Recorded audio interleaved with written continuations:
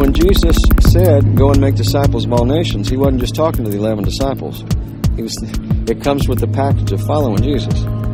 It's not an option. If we follow him, then we find a way to live as a missionary. Period. So people come here. It's one way.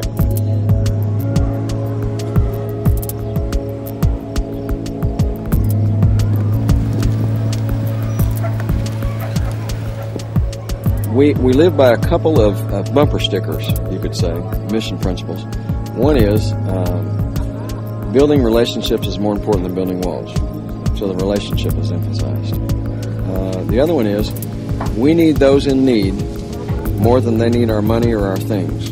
We need them because we need a way to fulfill the call that Jesus has for every follower of his to be missionaries, to go and make disciples of all nations.